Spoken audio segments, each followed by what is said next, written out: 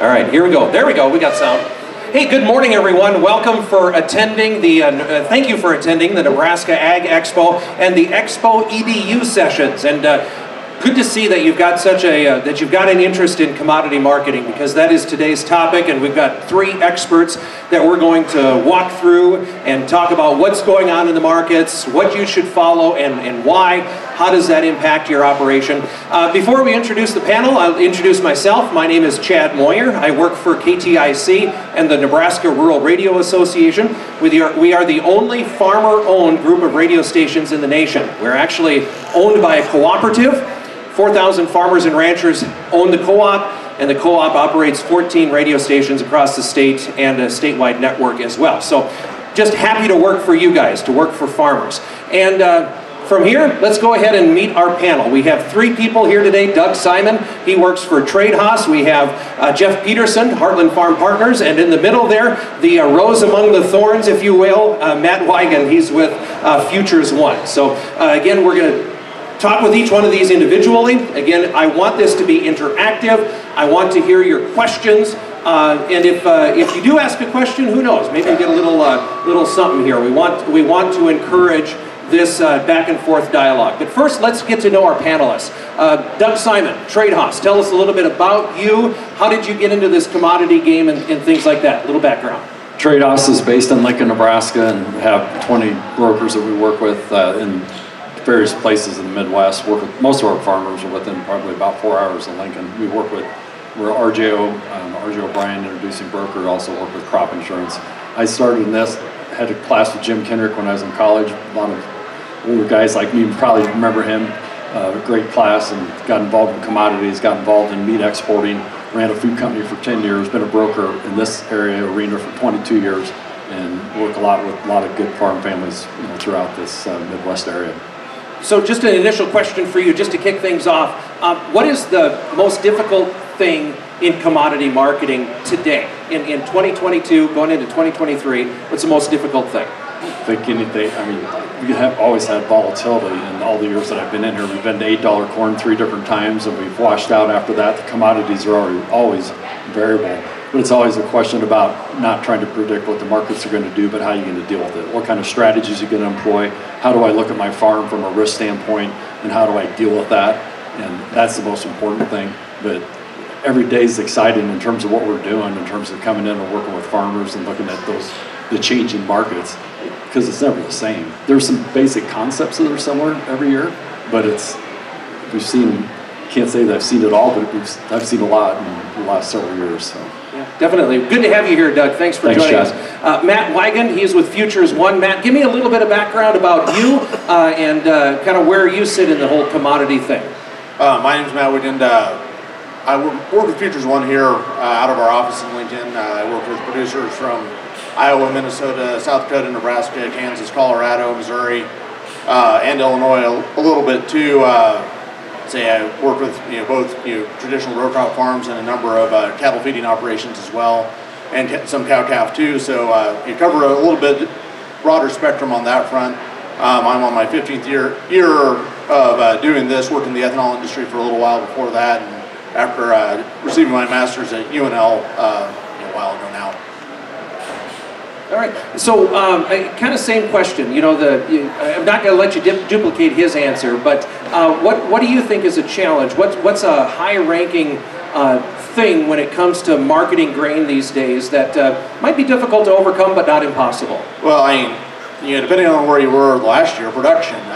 Say working with a number of guys in southwestern Nebraska, northwestern Kansas, when you can't even bail, you end up bailing your Milo. It's not a great situation, and that brings in another set of circumstances to work with. When you don't have production versus you have volatility and have production, it's one thing, and then it's another thing to not have production and still be somewhat at the mercy of the markets with both your crop insurance set up and if you need to feed a significant amount of your own bushels, things like that, to work around that. I think there's the variability in production that we see in some years in some areas is something that you always have to work around. That tell guys it's always better to have too much production than not enough. That you can work around that a lot easier. And then the final person on our panel today is Jeff Peterson from Heartland Farm Partners, again based here in Lincoln as well. A little bit of background about you, Jeff. How long have you been working with farmers and trying to market grain? Do you have enough fingers and toes? You know, I don't. I'm going to have to dig out a few more here. So no, Jeff Peterson, Heartland Farm Partners. We work with farmers on their marketing, make sure that we're taking some of the kind of the proven challenges and strategies that have been used in the grain industry and focusing on managing that futures price, that basis, and that carry. But what we really pride ourselves on is really helping meet everybody where they're at, helping with that personalization, helping on the education side, which is very important to us. My time got started back in northeast Nebraska many years ago. Growing up on a farm, agriculture was very important, was very active in FFA, and came through school, had Dr. Kendrick, just like what others in this room have showed and what Doug had ended up having, and went to work for Cargill and had the opportunity to manage grain elevators for them up in North Dakota, South Dakota, Minnesota, and back in Nebraska. But I knew I loved agriculture, but what I noticed is every day as I'd sit across buying grain, talking to my dad and brother who were farming, I'd see that there was a lot of challenges with getting that grain marketed. So back in 2000, I transitioned away from Cargill, started then working with individual farmers since the early 2000s on just developing and implementing those personalized plans, and we've got a great team that we've been able to work with to go ahead and go out there and just help the farmers on the marketing side, Chad. The initial question I have for you, Jeff, is you talked about that basis decision and carry and things like that. So if you listen to the radio, you listen to your farm broadcaster, you're constantly hearing a futures update, right? You hear that once an hour or twice an hour. But why is it important to have an idea of where basis is and where carry is? Is it, do you get a premium later versus now? Why is that also an important part of a marketing plan? Well, if you look back, and Doug said a lot of great things earlier in the beginning, talked about how each year you got to have a good plan to be able to put things in place to capture that futures price and get that right. But I think all of us would agree up here, the rest of the story is ultimately you want to make sure you manage that basis side, because we know that cash price is made up of futures and basis. And if you're going to do the best job on the marketing side, you need to go ahead and tackle each one of those decisions separately. And that gets back to your decision on the type of marketing tool you're going to use. But you do need to manage the basis and give you an idea. This is one of those years where we really get a chance to really see it. You know, you could pick up in many cases if you'd have locked in a cash price earlier compared with managing a basis, you might have left 50, 70, maybe even $1 worth of movement on the basis side on the table, and all of a sudden when you look at the amount of bushels you're producing, that's a lot of money. And then you come in and you talk about managing that spread or that carry between those individual futures months, and those are proven technology, or not technologies, but proven strategies that the commercial grain traders have used for years. And that's what we really all want to help you to understand. How do you implement those type of things in there? Because what we have to prepare for is these markets are going to turn over, and we could be on the cusp of that. And we have to make sure we're ready to get every penny out of this market we can, so that you can cover those higher input costs that you've got. Very good. So that's our panel today, Doug, Matt, and Jeff. And again, I want this to be interactive. I want to hear questions from you. I've got a few prepared, but I want this to be interactive. So as you have a question, raise your hand. You can shout it out. I can bring the mic, whatever the case may be. We'll do that. So please think of your questions. Let's have a conversation here. I'm going to get started, and like you say, kind of a few starter questions. Matt, let's start with you in the middle. Just tell me, what is the main thing, or what is having the biggest influence in the markets right now, here in the first full week in December? I think in the immediate term, we're kind of seeing a little bit of our seasonal changeover come into play. A lot of times you see markets rally a bit, into the 1st of January. We obviously haven't seen that this past week, except for soybeans a little bit. You're also seeing a lot of spillover from the outside markets.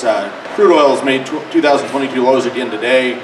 We've got diesel, we're about $1.40 off where we were, 4 weeks ago on your board price on diesel. You're seeing that in unleaded too. Maybe not the pump yet, but on the board it's come down substantially. You have, all those warning signs of a recession blinking. That's kind of throwing out there. I think that's kind of spilling over in the absence of other fresh news to really move the grain markets. we'll have a report tomorrow. December report's usually not very exciting. It's the January report with final harvest acres and numbers. That'll be a bigger market mover in most years.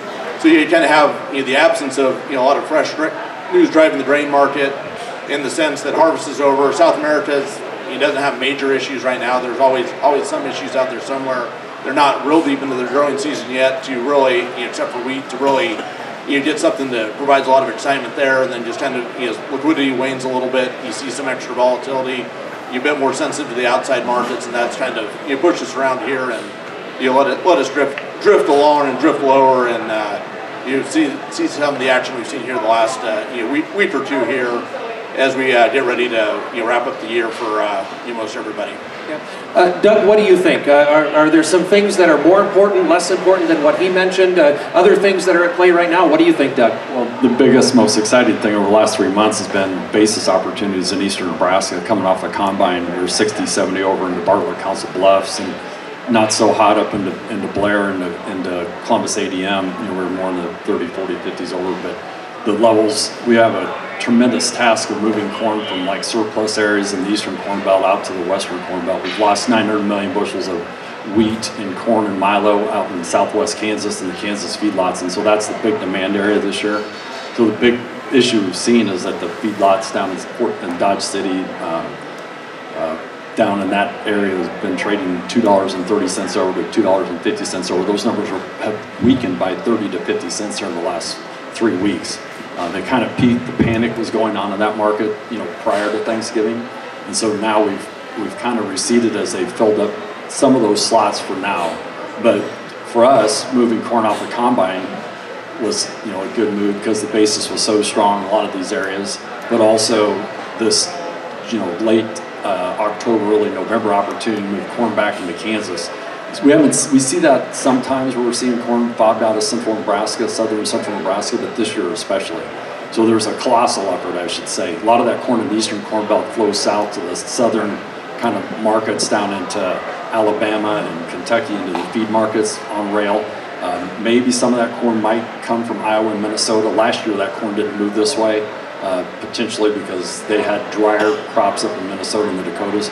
But there's a massive dislocation going from surplus to deficit areas, and that's happening.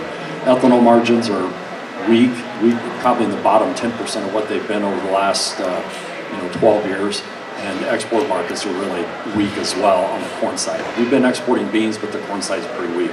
So really the big play this year is on basis.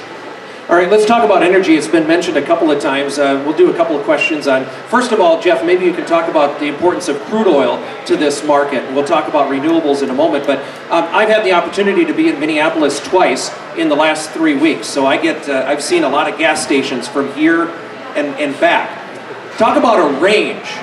The high I saw was 345, and the low was 234.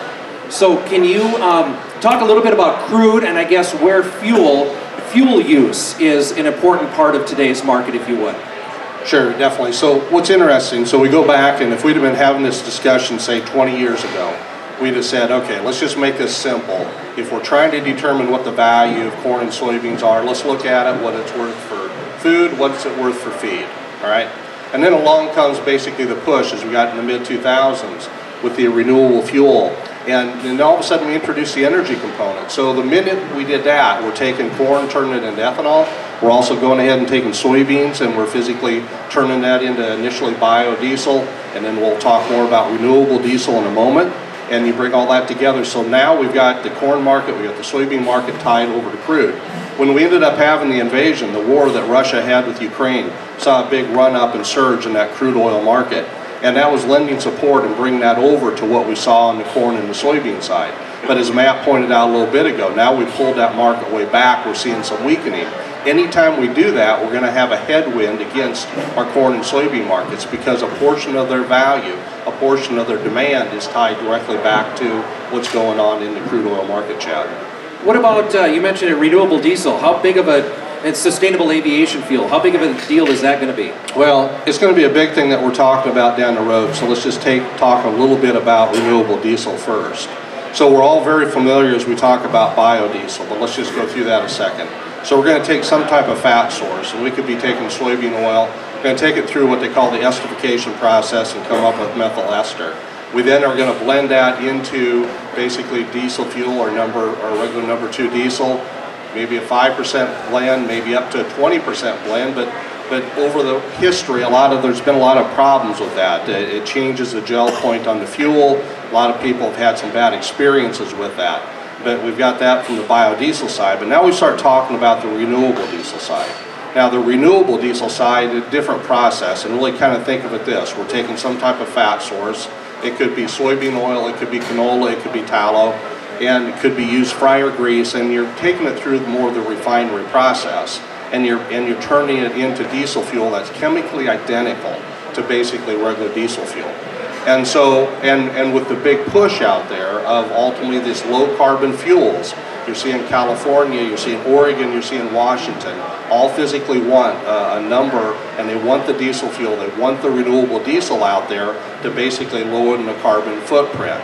And where this comes in, just to give you an idea just on the renewable diesel side, just to take care of what's being desired for the California market, the Oregon market, Washington market, basically if most of that was sourced from soybean oil, that would mean that we would need to probably take the oil from about 90% of our soybeans would need to be crushed to be able to be turned into renewable diesel. Now a couple things, so we just kind of put this in perspective. Traditionally when we crush those soybeans, we're getting roughly about 11.4 pounds, it could be 11.2 to 11.6 pounds of basically soybean oil are coming back out. It takes about 8.3 pounds of soybean oil to go ahead and make a gallon of renewable diesel. So that gives you an idea of how big a deal that we're physically talking about. Now the challenge with that is that we do not have enough crush capacity currently. There's about 650, maybe 700 million bushels of crush capacity, additional crush capacity on the books. Now, Doug had mentioned about how poor margins were ultimately on ethanol, and they are, but just the opposite is going on over in the soybean crush facility. They're basically a printing press for money, and they've got the ability to go ahead and make a lot of money on it, and so we're going to continue to see more crush happen. So what renewable diesel has the ability to do to the soybean industry is a lot what we ended up seeing ethanol end up doing to the corn industry. The only difference we've got to remember though, okay, I'll give you an example. Go move out to California for a second. There's 2 refineries out there that will be coming online and should be fully up to speed on the renewable diesel side here towards the end of 2024. Between those 2 plants, they'll produce about 1.5 billion gallons of renewable diesel. Now, the challenge out there is that doesn't, the feedstock for that doesn't necessarily have to come from the U.S. though. So we got to remember, we could very easily see some of that end up coming in from Argentina or from Brazil. Now, where things get exciting is that what we're talking about there is a big market. Now, here's the thing I want to caution everybody on. What we're talking about on the renewable diesel and in a moment on sustainable aviation fuel doesn't necessarily dictate anything about where the market's going to go today or tomorrow. It's just an underlying factor that we have within these markets. If we step off into the sustainable aviation fuel, that's basically the airlines industry's way of being able to go green, right? And the nice thing for agriculture about that, there's 2 pathways that we can get there. We can further refine the renewable diesel, go that pathway, or we can go ahead and come from the ethanol side. And ADM and GEVO are coming together on that side, and there's others too, that where we can further refine the ethanol and come into the sustainable aviation fuel. That particular industry, to give you a feel, just the scope of it, in the U.S. is about between 25 and 30 billion gallons of potential demand. And if we look across that particular industry all across the world, that's about 100 billion gallons. Now, there's a lot of hurdles and a lot of steps in that, but that kind of, Chad, gives you an idea of what's going on in that industry. Wow. So, the one takeaway that, hold on, one takeaway that I just heard that I didn't realize is sustainable aviation fuel from ethanol. That's a possibility? That's where the ADM Columbus plant is going. Yeah. That's where the other ADM 2 plants are going. So yeah, that's a big deal. So just as we're talking about energy, we'll come back in a moment. You two, Doug, energy is such a big part of it. Is there anything else about the energy conversation that we should be aware of right now? Any addition, Matt? Well, I think just watching to see how demand in general holds together coming forward, you're seeing transitions from different energy sources, efficiency, gains, things like that. Who knows how many passenger vehicles transition to electric. Where does that market go? That we've seen consistent little shrinkage over the last few years. If that accelerates, do we need less ethanol? Do we up ethanol blend rates? How do we adapt to that changing market? And as mentioned, ADM Columbus changing the scope of where their output's going. How is that going to move around is going to be a big kind of driving factor over the next couple of years. That maybe if electric vehicles don't catch on, government subsidies change there, we see an increase in road fuels again. How that kind of plays in is going to be a bigger factor, and the biofuel of yesterday isn't going to be the biofuel of tomorrow, and it's going to take it's going to be a messy process to get from point A to point B, and that's how you get the volatility that everybody loves in the markets. Yep. All right, question from the gentleman in the white hat. Go ahead. Yeah, if you crush all these soybeans for oil, what are you going to do with all the excess meal that comes out of that? Okay, so the question is, if there's a big potential for soybean oil, when you crush soybeans, you get oil and you get meal. So the question is, what do we do with the meal? Are there enough livestock mouths out there to feed?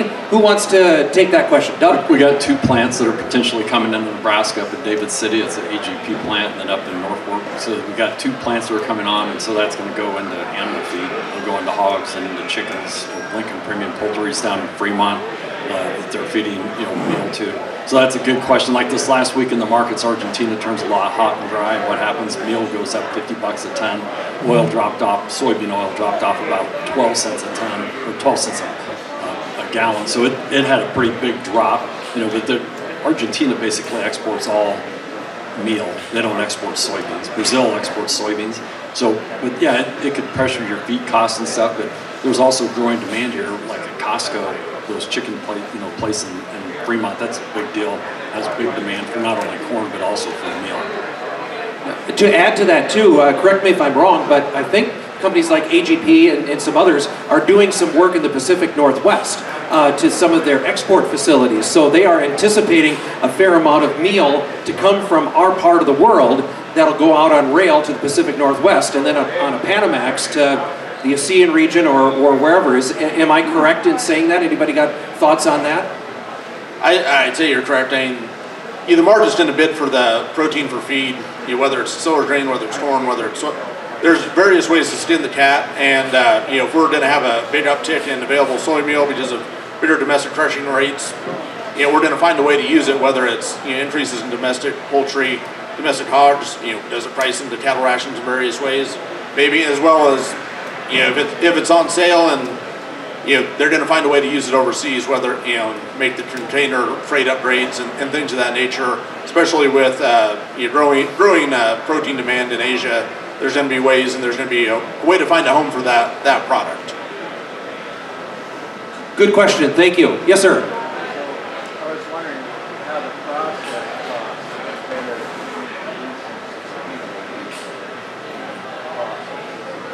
costs. So the question is, what is the production cost difference between biodiesel and now what we're going to call renewable diesel? Oh, so oil-based diesel versus renewable diesel. Do we know enough about production or how it might play out, Jeff? So, great question. I had a chance out at the farm shot at Kearney. There's a consultant out of Minneapolis that just focuses on the biodiesel industry, and I asked him that question. Was that Hoon G? Yeah. Very nice. Okay, yeah. Go ahead. But anyway, the whole thought behind it, and I can't give you the exact numbers. It doesn't work unless it's basically mandated to work the low carbon side.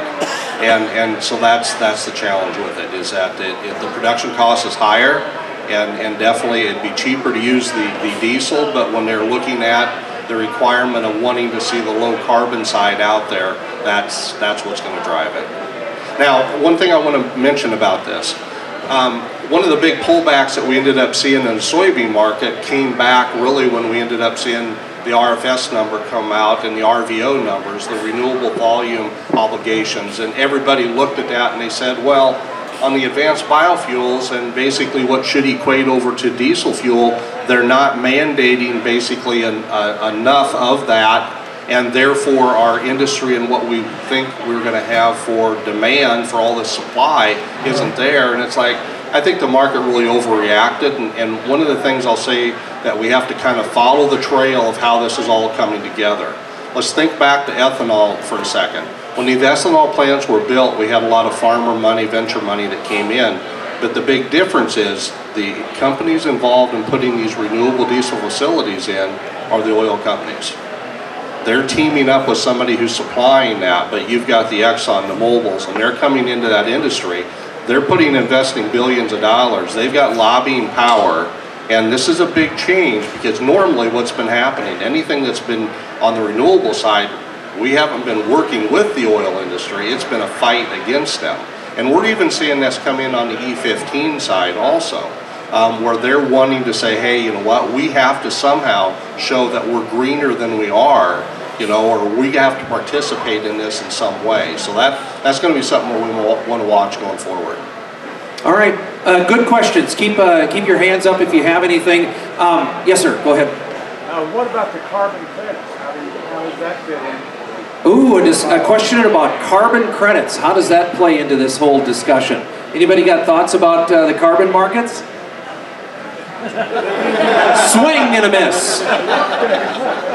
Would you like to rephrase? Would you like to call a friend?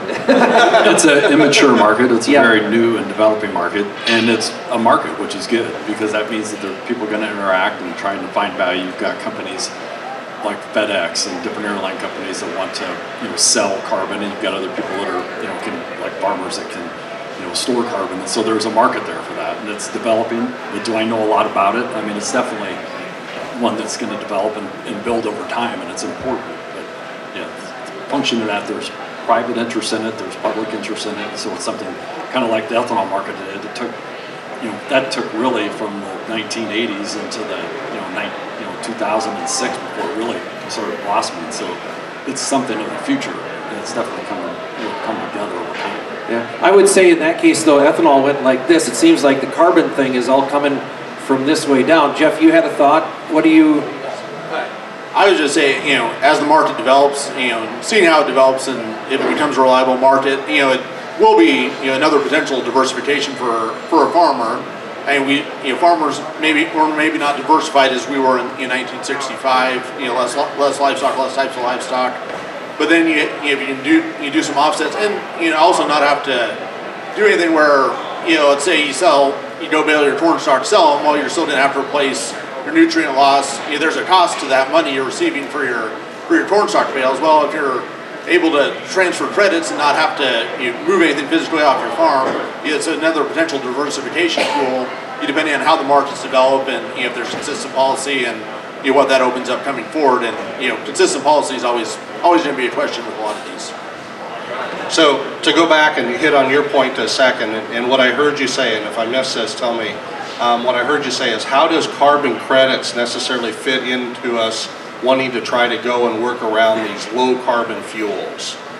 And in that way, there hasn't been anything that's tied that way, but it would be a very natural thing. Just like when this RFO came out, or the RVO came out, they started talking about, okay, not only should we look at all of our renewable fuels, maybe we need to look at these E-RINs, and how are we going to tie basically biogas that's turned into electricity, that's then powering vehicles, that then is taking away the demand or miles driven on gasoline, and somehow give them a credit. So down the road, could there be something proposed on carbon credits that is not there today that would say, since this fuel is not being used, or we're now using a lower fuel, there is less carbon as a result coming out, therefore there should be some credit come back. That's possible, that's not there today. But my 2 cents on the carbon market, just for a moment. Keep in mind, the carbon market is nothing new. We actually had contracts traded on the CME that went away because there was no volume time, years ago. But let's just look at it for what it is right now. For what it is right now, honestly, for companies that are involved in it, they're exploring to see at what price they can get farmers to sell them carbon. Okay, that's what's happening right now. And really, if in most markets, it's really, if you think about it, it's a marketing effort on the parts of these companies that are saying, I physically want to say that I'm reducing my carbon footprint. So it's a marketing effort on their point right now. Now where we truly discover what carbon is worth is the minute we start getting mandated levels put on it. Then we start seeing what people are willing to pay, because let's look at it. All of a sudden, if I'm a company and I'm going to physically reduce my footprint on carbon, and I'm going to do it through the acquisition of buying equipment or stuff, I can tell you right now, what they would end up spending on that is way more than what they would physically at this point be able to come over with and physically pay for these offsets. So right now, what's being offered in the carbon market, in my opinion, it's not nothing even to look at yet. We haven't even got warmed up on what those true values are. All right, great discussion. We only have about 15 minutes left, and I want to make sure we get to some other segments. We've talked a lot about energy and some domestic things. I want to switch and transition to exports if we can, because we know how big exports are to agriculture and grains, I guess. Let's talk about our competition in South America for a little bit. What's going on? Because as you know, right, we have two growing seasons, Northern Hemisphere, Southern Hemisphere. How are things setting up in the Southern Hemisphere, Brazil, Argentina, and those other growing areas? Doug, we'll start with you. We've been in a La Nina the last 3 years, and we're still in that, and we're predicted to go to neutral to slightly El Nino conditions according to NOAA. So it's going to be interesting to see what happens. You look at the last 2 years, Brazil's had reduced crops from both corn and soybeans because of the La Nina conditions, which also impacted us here last year in the Western Corn Belt especially. So they've had reduced crops there, but now at this point they've had additional acres, and Brazil's been getting rain there. They're low and like Mato Grosso, but maybe in the 30 to 50% range. But Brazil's actually been getting some rain, where Argentina continues to be hot and dry. So what's changed from last year, if you looked out 30 to 60 days in Brazil and Argentina, they were hot and they were dry in all the forecasts all the way through last winter. So now we're seeing rain. So that's maybe one sign that the pattern is going to change. It's going to be an important question because we're so dry out here in the Western Corn Belt.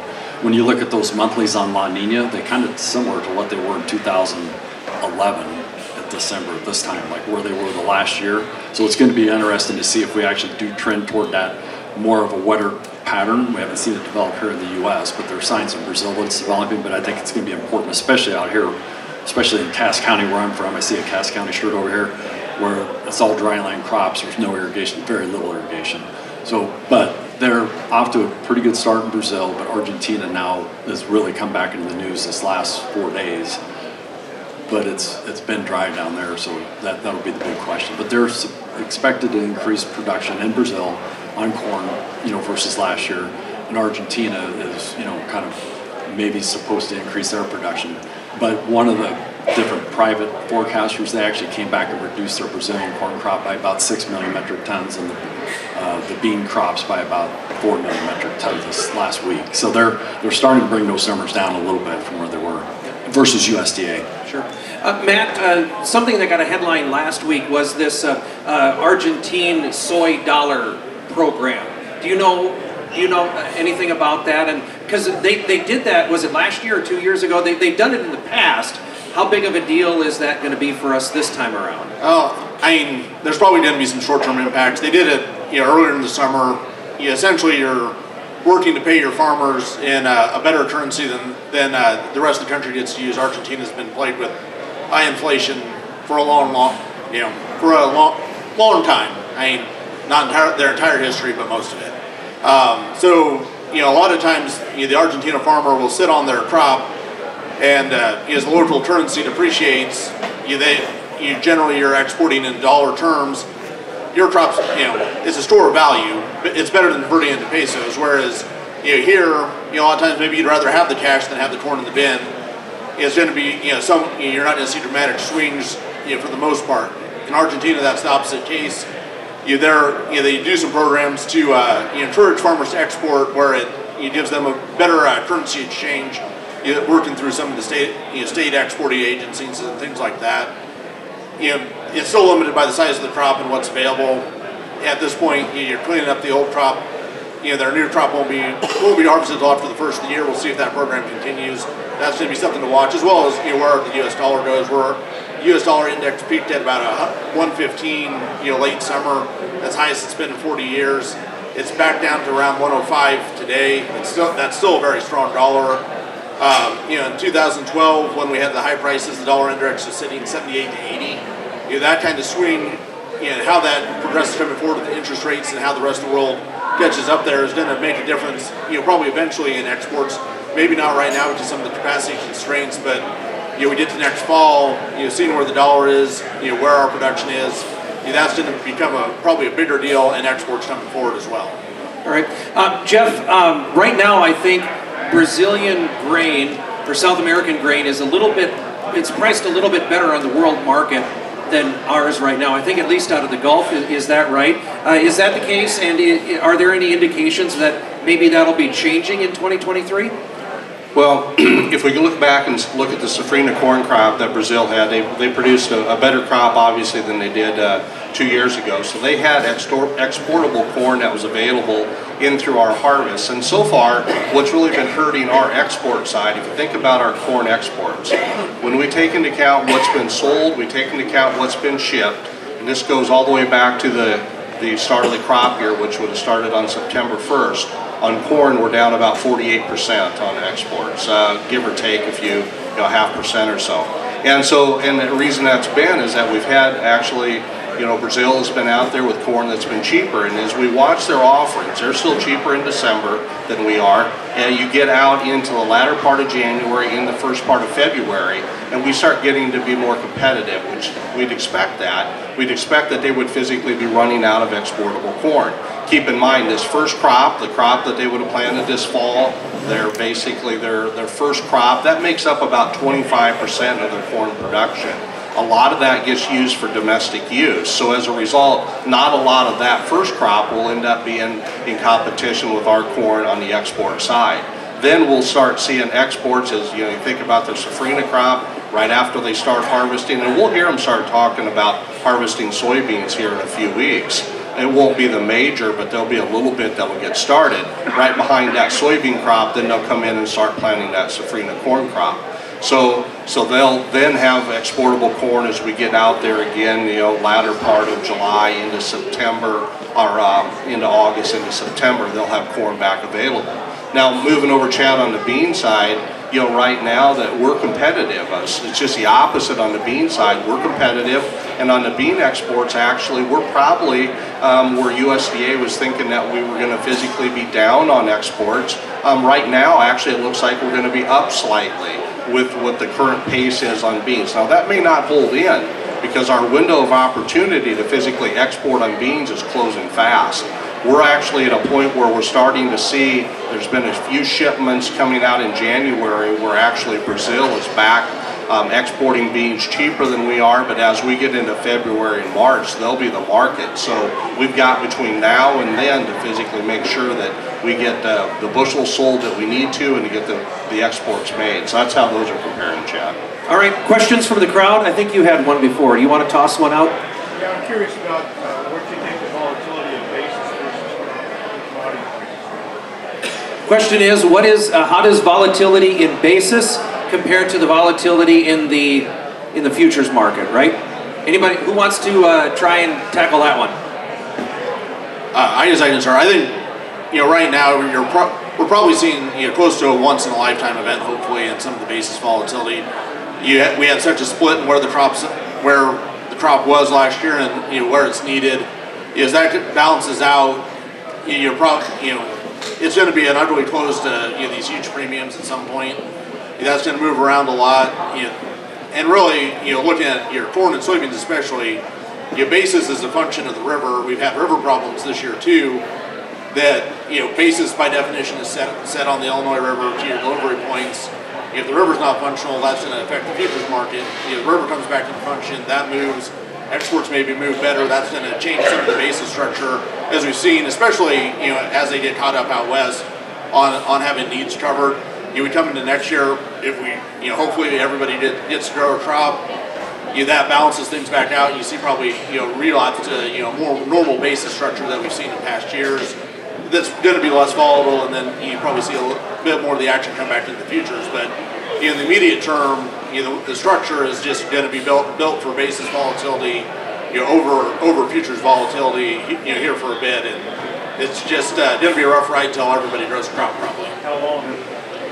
Are we going to grow a crop next year? At that point, it's just a function of distributing it, and if everybody grows a relatively, if everybody's crop's disappointing, it's one thing. If one area is terrible, one area is great. The basis has to redistribute, and it's having to redistribute in a way we haven't seen, probably for a long time.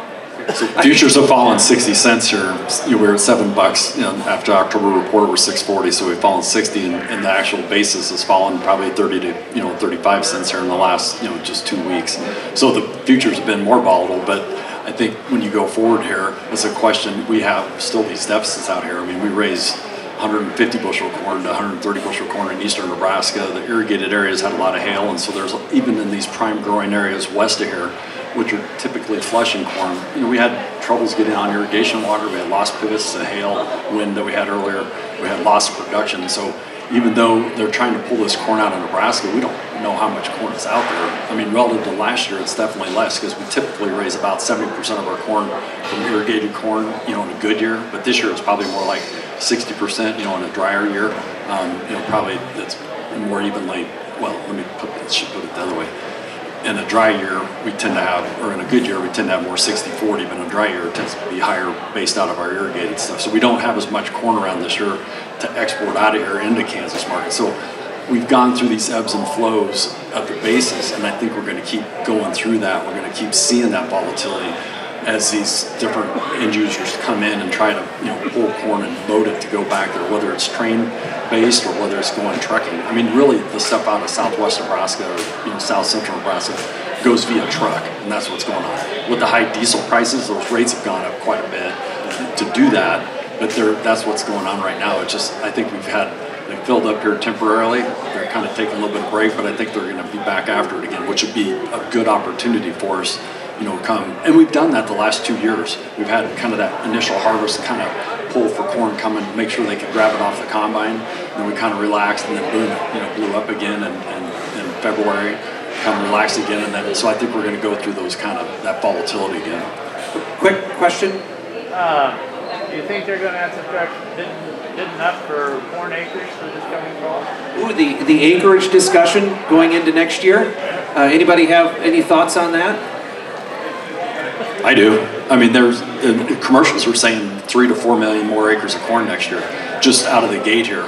If you look at Informa Market, or if you look at Ag Resource, a lot of those big groups that are saying we're going to see 3 to 4 million. That seems to be a pretty big increase. That's going to be a question I'll flip back and ask you, what do you think you're going to do? But I mean, I've got some people that are saying, okay, well, because our yields were down less, last year, we've retained some of that nitrogen and carry over this year, so we may plant more corn.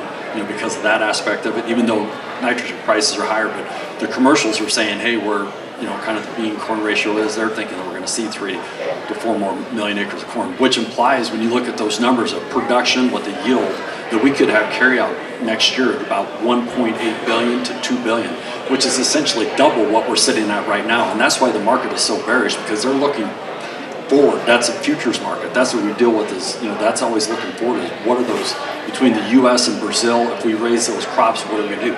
2 years ago when you were looking out, you could look at those acres and you could look at, okay, yields, weather models, and all that kind of stuff. Well, we're not going to really build the carryover.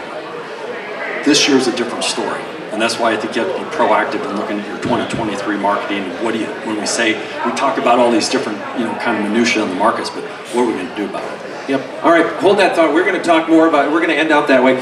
If it's okay with you, we're going to go just a little bit longer than 11:45 because that's where we're at right now. And I still have some questions that I want to ask you guys. But maybe let's just do a quick straw poll based on what you said. How many farmers how many farmers are thinking more corn acres going into next year? Anybody? Is anybody thinking about planting more soybean acres next year? How many people are undecided? How many people haven't thought about it at all? We got to market this year's grain, let alone next year's. Well, hey, we're going to talk about that in a moment here too. I want to do a quick rapid fire with each of you because there's a lot of topics that we haven't hit on. I'm going to try and hit one individually with each one of you. Let's start with Jeff on the end. It was mentioned once or twice, the I word, inflation. That's been a big topic of conversation just in the economy overall. Where do you see inflation going? How is that going to affect what these farmers do in marketing grain? Well, I think we continue. I mean, inflation, I don't see us slowing things up here. That we know that ultimately they're going to continue to raise interest rates higher than what they should, and it's going to have a detrimental effect on the approach they're taking. The thing that's so different about this situation where we've got the inflation, it isn't necessarily because the demand is so terribly strong. It's because we've had problems with the supply side, and there's been so much money flushed into the system.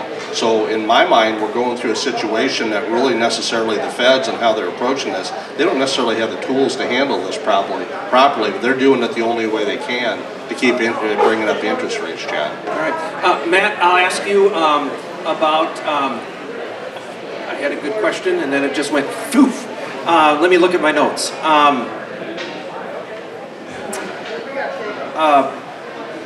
Reports. So we have a WASDE, I think on Friday, right? Is that when WASDE comes out?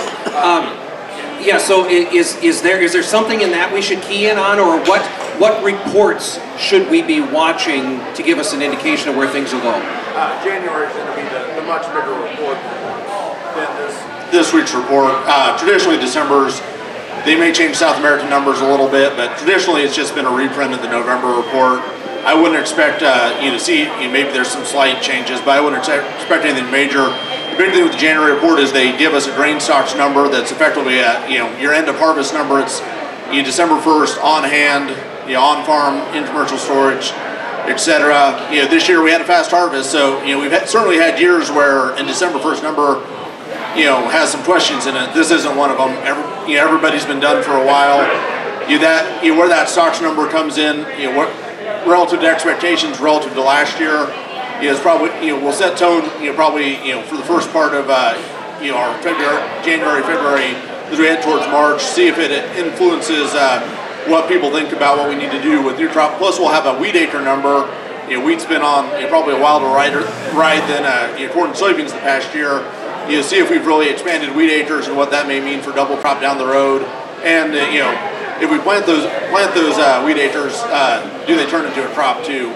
Just given the current conditions on the ground and some of the livestock needs there. Doug, I'm going to ask you this. Are there ways to manage risk with options these days? We haven't talked about, we talked about futures, we talked about basis. What about making a floor or something like that? Does options provide an economical way to manage risk right now? It does. Last year, in this early springtime, January, February, we tend to look at selling corn seasonally. If you look at Roy Smith's seasonals or the stuff they've done at Iowa State and at University of Illinois, basically you sell, in the springtime, January through June, 75% of the time it tends to be higher, then than it does in the summer. So if you look at those, seasonals, it says, hey, sell corn. But if you want to do something to kind of slow down the marketing year or slow down the prices, is use some puts. And there's some nice things called short-dated options now, where you don't have to go all the way out to December. You can use a December-based option, but you can do them in March or April or May. So you don't have to pay as much money for them. They're a shorter time frame, and they at least get us out here a little bit further into the springtime, where we really want to get more aggressive selling corn, just to at least get a floor underneath it and to protect yourself. Bob Wisner over at Iowa State University always said, what's the most ideal marketing strategy? You got to sell your corn when you're putting it in the planter box. So you got to come up with some way to protect that crop. And that's what we're looking at this year, because especially when we become better yields, we could have better carryovers and lower prices.